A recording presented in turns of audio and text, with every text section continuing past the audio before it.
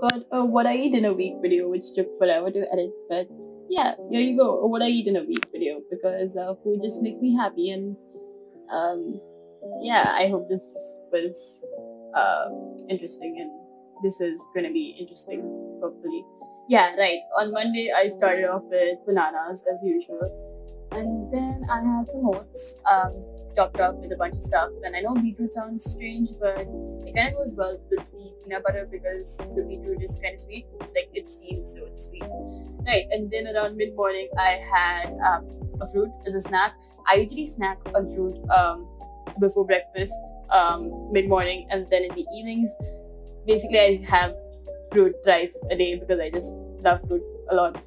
So yeah, and then my lunch, which was basically all this stuff and a dal mixture, like, kind of like a curry, and then some rice, like a pulao on the side, and obviously some steamed beetroot and cucumber because naturally that's what I have. And then around evening time, I again snacked on some melon, I believe. And some days I snack on pomegranate, some days I snack on something else. But basically, I'm not going to be showing you all the fruit I had this week because I have fruit thrice a day. And it's usually something in between banana or pomegranate or melons or mangoes. And it's usually something along those lines. And then in the evening, I went onto the terrace because I haven't been anywhere in the lockdown and I haven't been out of the house basically. So yeah, the terrace was nice and I naturally vlogged there, and it kind of like everything was just so pretty, and the sun kind of made me want to sing the circle of life, and that's what I'm gonna do. The circle of life. Okay, yeah, that's the only line I know.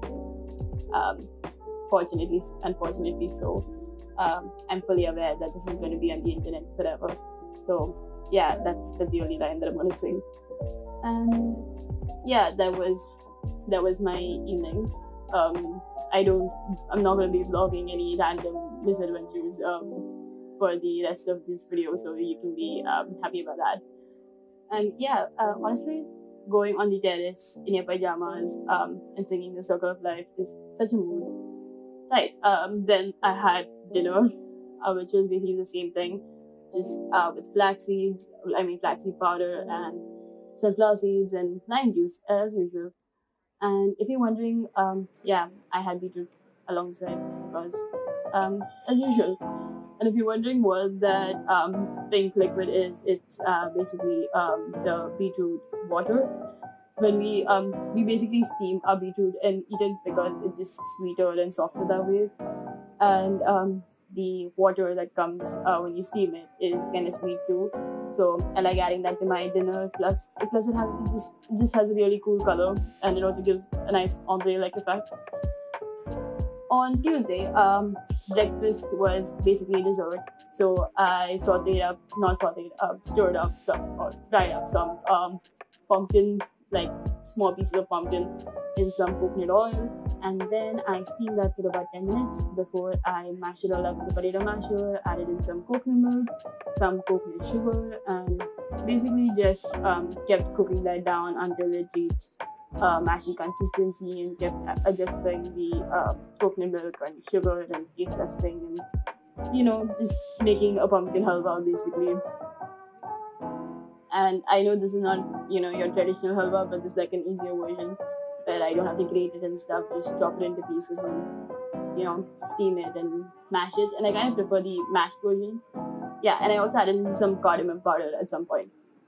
So yeah, this was really, really good. Easily one of my favorite breakfasts of the week because it was dessert, obviously. So yeah, and I really love the combination of pumpkin and peanut butter. It just goes so well together. Then for lunch, I first sauteed up some onion, garlic, chili, and curry leaves in mustard seed fortney, or rather everything in this was a 4D. I'm not really sure what 4D literally defines as. It defines as a tempering, right? So what all is included in the tempering? Are the onions included in the tempering? Is it only the mustard seeds and the curry leaves? I'm not entirely sure, but basically that. And then I added in my chopped veggies, and then I let that steam for about 10 minutes until they were cooked. And then when I opened them up, they looked a bit like this. Yeah, they release a lot of water, specifically the dorki. So yeah, and then I added in some shredded coconut because you can't have mustard seed and curry leaves and not have coconut, right? So yeah, I added in some shredded coconut, and this is honestly one of my most favorite combinations for making a vegetable, like, you know, the combination of mustard seeds and coconut and stuff. And yeah, that was what I had, along with some pumpkin fries, some beetroot and cucumber because classic me, and some dal and rice in a volcano form. If you're wondering what I mean by volcano, then it's basically the dal is in the center in like a mini hole of rice, and then when you cut open the rice, dal just comes out. Is anything that I say making sense? I have no clue. Anyways, here I have a very interesting point to note. How does yellow moong dal just solidify? I don't understand the science behind it. I assume food does go exceed the limits of science, but I mean, solidified dal just tastes nice. I don't know. I like my dal solid, I guess. Right, so breakfast I had oats and chia, and please don't just have oats and chia. I'm used to the taste. I like it. Not everybody would. So please add some non-dairy milk, and like coconut milk tastes really good in it, and maybe some sugar or banana. Just something. Don't blame me if you just have oats and chia and then you don't like it. I'm used to the taste. I like it. So yeah. Then for lunch, I first of all I made a mustard seed fortney.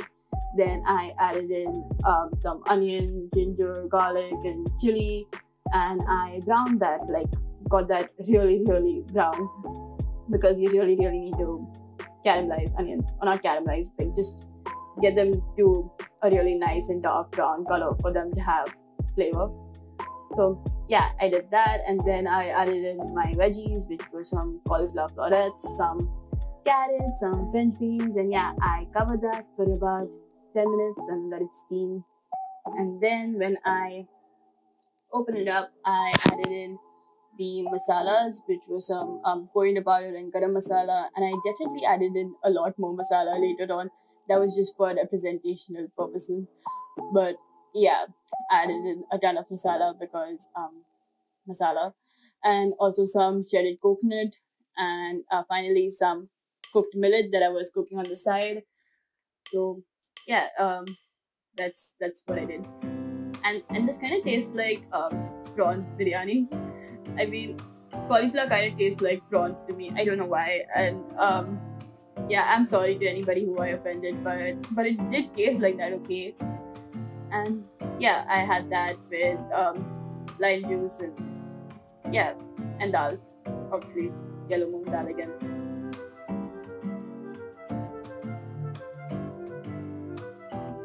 And then for dinner, my mom made millet in a different form, kind of in the form that I made it in another video of mine, which I'll link up here. And basically, she just cooked the vegetable and millet together, so that's easier. And then I had that with the dal, and this is kind of an explanation for the volcano thing, which yeah, this is kind of like my volcano. How do you even pronounce it? My volcano rice and dal. Right, and I had that with tomato and flaxseed, by the way, which is an amazing combination by itself, seriously.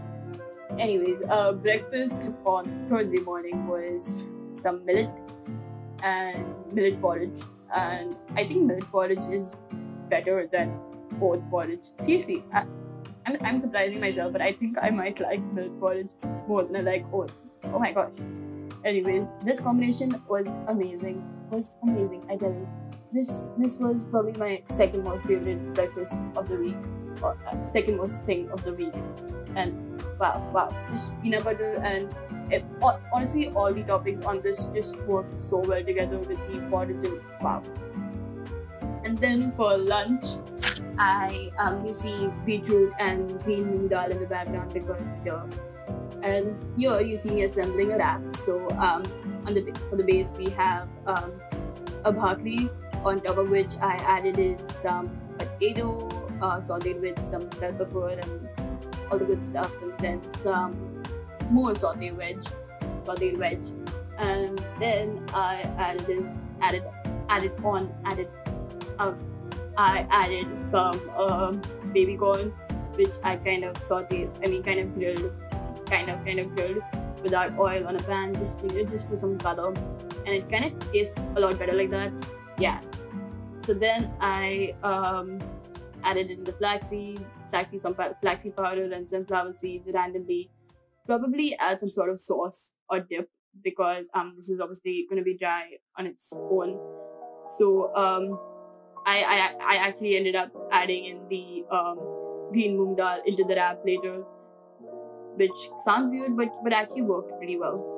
Then for dinner, I had the same thing, just all mashed up together into what we call in Marathi as khus, which is basically just bhakri and dal mashed together. And I'll show you how I make it later on in the video. But yeah, I had that with some more corn and the same sabzi, and yeah. And then Friday, I made a smoothie as a replacement for my morning fruit. And here, I first added in some cucumber, and then I added in some coriander. And I know it sounds strange, but it works together. And then I blended that up. Probably added some mint leaves too for some extra flavor. You could do that too. And then I added in some frozen banana. I probably would have added in like one full big frozen banana or 3 small ones. Yeah, and I blended that all up until it was nice and blended up. Yeah. So yeah, I mean how to explain blending up? You just blend it up, right? And then it became a lot lesser than I expected. I expected it to fill a big bowl, but it just filled a small one.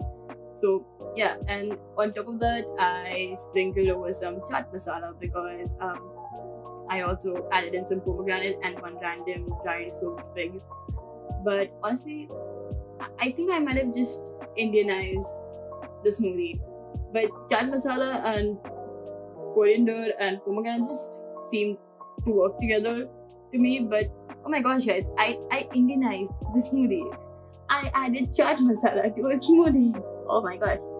But I mean, it tasted fine that time. Moving on to breakfast, which was me trying to make another wrap. So here you see me take some leftover bhakri from yesterday, and I added in some peanut butter, some dried berries, some coconut powder, and some pumpkin seeds. And then I was basically attempting to make those tortilla, banana, peanut butter sushis that you see. I mean, not sushi, but like, you just roll up a banana and some in a tortilla, and then you cut that, and then you end up with a sushi. Not a sushi, but like, you get what I mean, right? If you've seen that before. I don't know if you have seen that before. So I was attempting to go for something like that, and clearly the bhakri wasn't cooperating as much as a tortilla would. So I managed to get like 1 or 2 good pieces. So this was what I was aiming for. So yeah, and it wasn't just because the bhakri wasn't cooperating, but it was also because the bhakri wasn't fresh. So that also made a difference. Plus, I probably did not do my fillings right. I should have spread the peanut butter better, and yeah, it was a bit messy, but tacos fall apart and we still love them, right? I mean, I heard of that phrase somewhere, and that phrase just spoke to me, and it spoke to this wrap And I think this rap connected to that phrase on a spiritual level. But now since I've eaten that rap, I contain the rap spirit, right? So technically the phrase also relates to me on a spiritual level. So I and the rap are one and the same. Wait, what? I have no clue where I was going with that, but tacos fall apart and we still love them. And here you see me making lunch, which was again onion, ginger, and garlic and dudi. And yeah, it was a sabzi basically with coconut and yeah. And then this was my final plate. And everything in this had coconut in it, which should tell you how much I like coconut and how much we love coconut in this household. But yeah, everything had coconut in it, including the poha, because poha just tastes better with coconut in my opinion. So yeah, this was really good.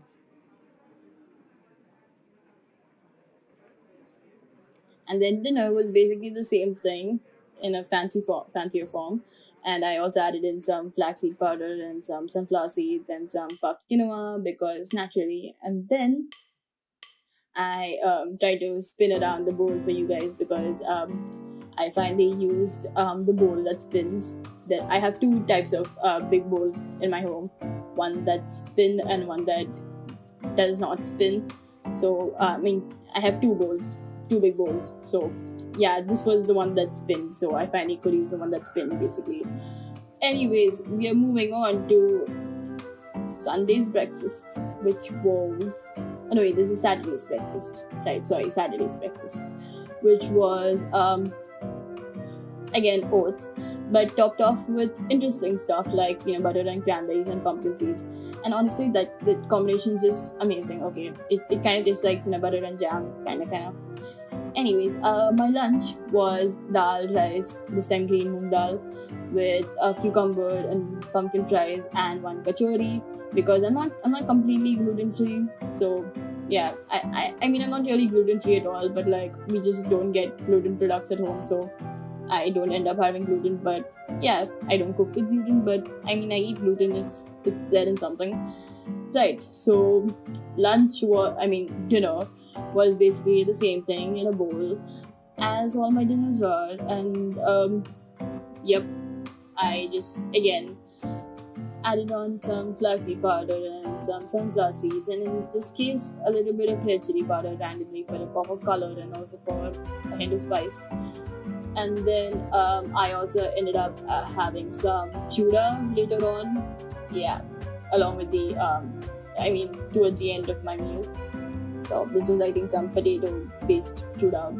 I'm not really sure. Right, so Saturday morning's breakfast was again some oats and chia. And the toppings were really interesting today. Though first I just stirred in some soaked and peeled almonds, which is something that I have almost daily with or before my breakfast, which I haven't mentioned yet, but yeah, that's something that I have. And then I added on some shredded carrot, and I think carrot just tastes sweeter when they shred it, if that makes sense.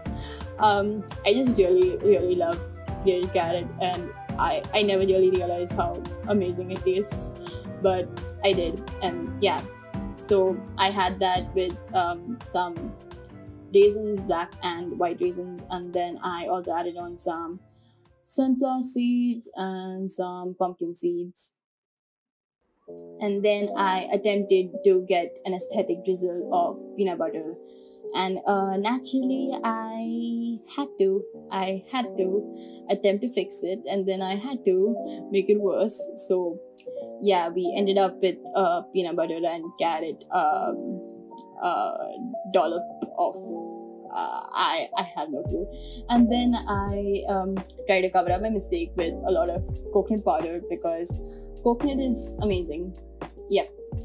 And this was honestly such a good combination. I've just never really appreciated peanut butter and carrot together, but oh my gosh, this was revolutionary. Okay, I never knew shredded carrot tastes so good. Right. And lunch was all this amazing stuff on a plate, as all my lunches are. And yep, I really do love sweet potato in sabzi form, where, you know, just with basic dry masalas. And yep, that was my lunch.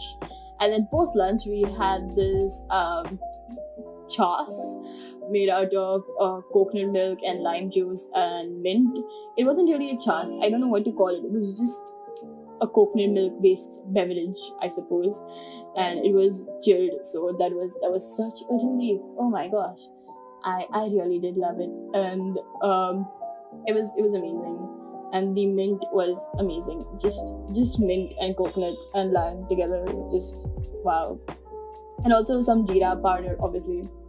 And yeah, I ended up having a second glass because it was just that good. And then finally, Sunday dinner ended up with a course, because naturally. So I had some torn apart shreds of bhakri, and then some dal, and some of some sabzis from some of these sabzis from lunch. And I love having course. It's just one of my most favorite dinners. And then some slices of cucumber that I took forever to adjust. And finally, I topped it off with some puffed quinoa, some flaxseed powder, and some pumpkin seeds. And yeah, that was my dinner. And I love khus, and obviously I had that with some beetroot on the side. How classic! This was just a classic me dinner. And yeah, thanks for watching. I hope to see you soon, and au revoir. And I hope you guys like this video. I hope you guys, yeah,